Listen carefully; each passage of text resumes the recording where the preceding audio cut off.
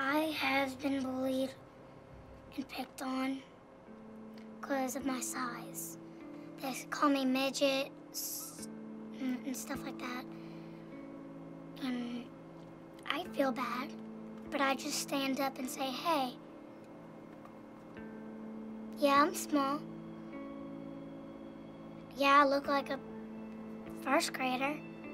I'm in the 5th grade. My name is Sydney Lacrogne, and I'm very smart and intelligent. It's good to be small and different. To me, the first thing that you always got to do is get everybody to realize that everybody's insecure. You know, even the pretty girl is insecure. I mean, don't get me wrong, it'd be nice to be pretty, but it's tough to be at the top too.